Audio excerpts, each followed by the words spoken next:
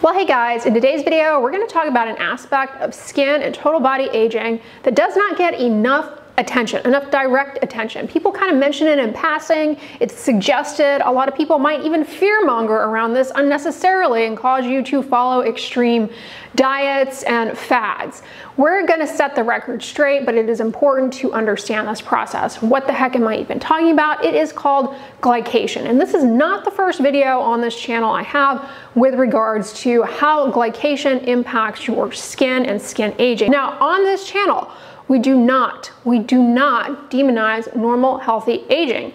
Normal healthy aging is something to be celebrated because there really is no alternative in my mind. You want to age, okay? Think about it. You want to age. You want to have a long life, and with that comes aging. But there definitely are lifestyle choices that we can make that can push the aging process at a faster rate, and it will show up on your face, in your skin, for sure, but it also is impacting different organ systems in your body as well. In one way in which that happens through our lifestyle choices is via the process of glycation. Glycation is a biological process wherein glucose and other sugars bind to different biomolecular entities, if you will, throughout the body. These include proteins, lipids, nucleic acids, which are what make up DNA. And it creates this very stiff, rigid structure. And when we're talking about the skin, that influences skin texture, it influences the flexibility of your skin, and it also leads to an increase in collagen-destroying enzymes called matrix metalloproteinases. It activates those, I should say, leading to loss of collagen, loss of the supportive framework. These compounds also accumulate in the skin and lead to the appearance of discoloration in the form of yellowing. Don't get it twisted, glycation is actually part of the normal healthy aging process. However, your lifestyle habits can influence to what extent they accumulate and the rate at which they accumulate. One of the ways in which we can influence the extent of glycation in our skin and our body is through dietary choices. Limiting the consumption of refined, sugary carbohydrates. Unfortunately, many people hear this messaging and can misinterpret it or misrepresent it to their audience as well, I should say, in the concept that we should not consume any sugar whatsoever. But what we're talking about here and what is actually relevant and what you should think about is not just sugars in general, but added sugars. Sugars that are added to foods, and not just sugars, but foods that are fried or grilled. This includes meat. What about sugar that is naturally found in foods in their whole food state? I'm talking fruits and vegetables, because this is an area where a lot of influencers I've noticed in the wellness space lead their audience astray, terrify them away from perfectly healthy foods, and they'll say, well, look at all of the sugar in an orange. Look at all of the sugar in this fruit. You should only eat a small amount. This is such bad health information. Fruits and vegetables do not need to be restricted, bearing you don't have some kind of allergy to something in them or intolerance. Fruits and vegetables have a variety of compounds in them that help to slow down the metabolism of sugar and limit the increase in blood glucose. Fruits and vegetables are a great source of fiber and antioxidants, both of which help to balance the influence of sugars as they are metabolized on your body. Fiber is also really important for the health of your gut microbiome as well. Fiber is a source of fuel for the good bacteria in your gut. Other things that lead to the accumulation of ages in our skin are, well, sun exposure, ultraviolet radiation. Not only does it damage DNA and destroy collagen, but it also leads to the formation of advanced glycation end products in the skin and creates a lot of reactive oxygen species. Pollution, which is not something you necessarily have a lot of control over, plays a huge role. Smoking, tobacco, definitely can lead to an increase. So what should you be doing to help with your total health as well as the health of your skin to not hasten the aging process by accumulation of a lot of advanced glycation end products. When it comes to sugars, you do not need to restrict the consumption of fruits and vegetables. Focus on eating whole foods. Focus on trying to cook your own meals at home and not rely on what is called ultra-processed foods. By ultra-processed foods as a general category, these are things, think of things that are prepackaged foods, ready-made, ready in 2-minute type meals. Unfortunately, these types of ultra-processed foods, they are highly palatable. They're low density, high calorie, high sugar, high salt, low nutrient quality. So you eat these foods, but they're not very satiating in the long run. You end up hungry. They don't fill you up. They have a poor nutrient quality and quantity. And they're full of a lot of added sugar. So your body processes that very quickly. They're easy to metabolize, quick to metabolize, and that is a situation that leads to the accumulation of advanced glycation end product. The other category is sugar sweetened beverages. Starbucks drinks, sodas, juices, and juice concentrate. Now, even juice that comes from fruits, just juiced fruits, is still very high in sugar. It's not the same as eating fruits in their whole form because the fiber is often stripped away and it ends up being quite a bolus of sugar. So focus on eating a diet that is primarily whole foods, minimally processed. It's okay to, a lot of food is processed to a certain extent.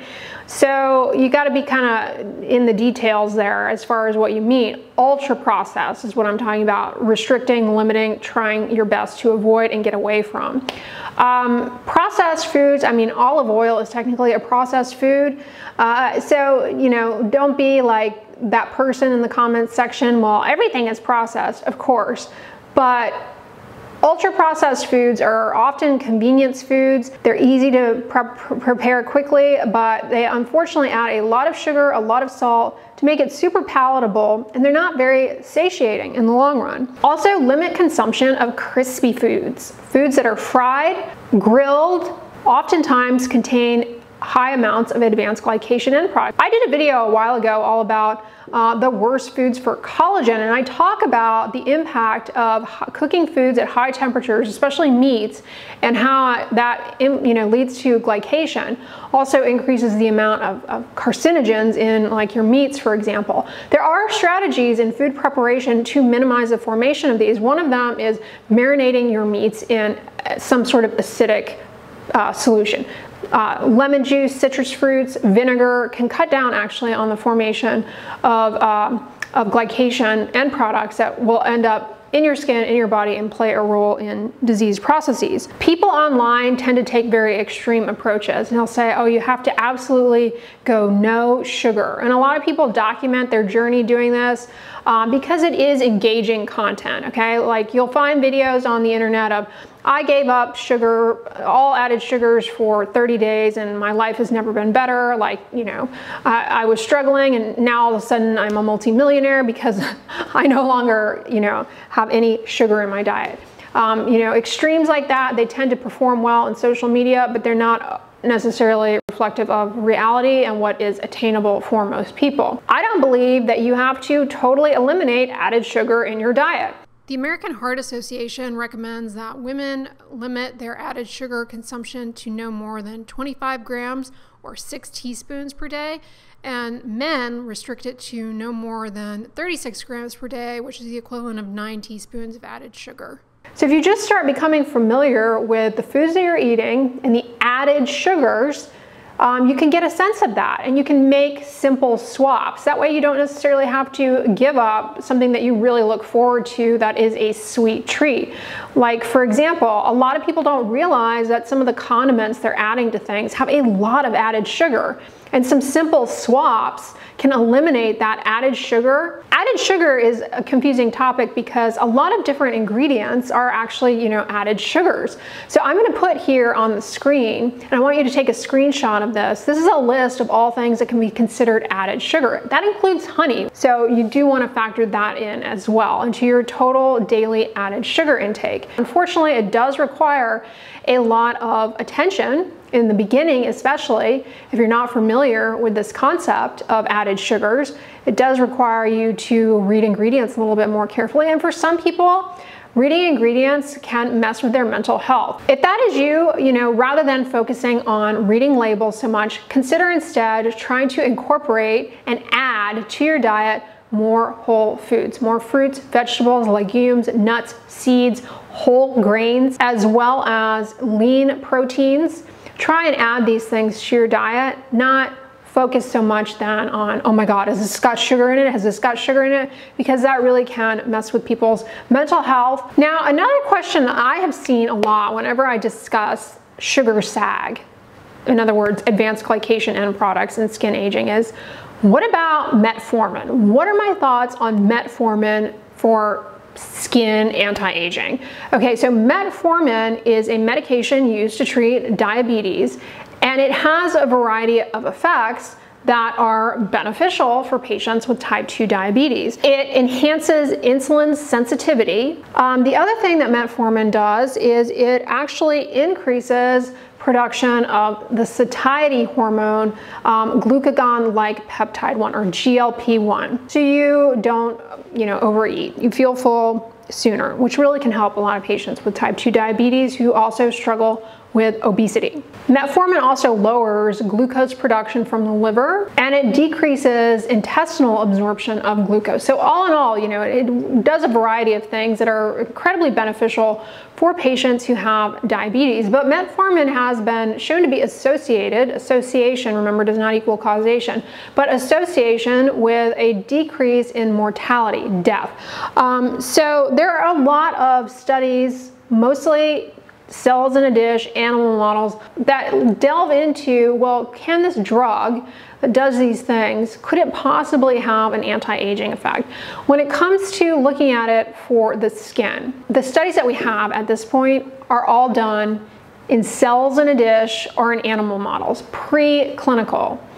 That is so important to keep in mind, because a lot of times stuff that shows promise preclinically does not translate to real-world human use. It doesn't end up being beneficial. So I want you to keep that in mind. What has been shown in animal models and in cells in a dish is that metformin, when you treat human skin cells with metformin, it actually can suppress some of the destructive effects of ultraviolet radiation on those cells. There are also some studies done in mice showing similar effects when mice are given metformin and exposed to ultraviolet radiation, including not only given metformin systemically into their body, but also metformin applied to the skin as a cream has been shown to help cut down on some of the damaging effects of ultraviolet radiation in the skin. So, the hope would be to advance that research further so that one day, maybe, who knows, we'll have a metformin cream that, could potentially help slow down glycation in the skin. Now, that's the theoretical advantage here of studying this, but we're not there yet. So while it's not interesting, while it's not exciting, while it's not new, it is the truth, and that is eating a balanced diet consisting primarily of whole foods, not relying on ultra-processed, packaged, ready-made meals, not consuming alcohol in excess, not smoking. These are all things that you can do to offset and slow down accumulation of glycation in the body and help your overall health span. That's the number of years you are on this planet where you are living a healthy life. And you also can help keep your skin looking youthful, glowy, radiant, healthy, and helping preserve the integrity of skin as a functional organ so that it doesn't break down when I get, to be in my older adult years and I'm not, getting skin infections, skin tears. Okay, it's not so much the cosmetic thing, although that can incentivize people to keep going. All right, y'all, that's what I wanted to talk about in today's video with regards to skin aging and glycation. I hope this was informative to you. If you liked it, give it a thumbs up, share it with your friends, and as always, don't forget, sunscreen and subscribe. I'll talk to you guys tomorrow. Bye.